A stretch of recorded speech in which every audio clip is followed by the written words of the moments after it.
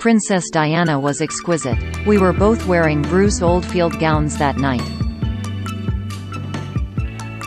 She was in silver lamé with big shoulder pads, and I was in white silk, also with big shoulder pads. The next day the tabloids all had Dynasty D meets Alexis. She was called Dynasty D a lot because some of the clothes that she wore were quite similar to what I wore on Dynasty. I met her 5 or 6 more times after that, and she was always exceedingly charming, very down to earth, very real, not at all stuffy. She asked about the paparazzi because there was an absolute barrage on the red carpet. She said, "Oh my God, is it always like this?" I said, "You'll get used to it." She said, "I don't know if I will." The last time I saw her, we were both having lunch at Harry's bar in London. I think she was dining with King Juan Carlos of Spain and somebody else. When she left, she passed by and winked and said, "One of the most boring lunches I've ever had."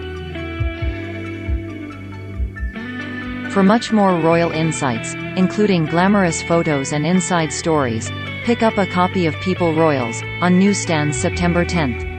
Royals Quarterly Fall 2021. I think she brought the royal family into the 21st century.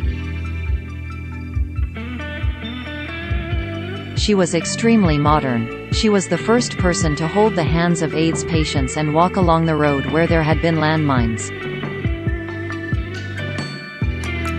There wasn't anyone else like her. Can't get enough of People's Royals coverage? Sign up for our free Royals newsletter to get the latest updates on Kate Middleton, Meghan Markle and more. She would be 60 years old now. When I think of all the life that she could have lived, it's just very sad. I cried for days after hearing she had died. The only other person, other than my parents, whom I was so upset about was President Kennedy when he was assassinated. She was very natural and unaffected and real.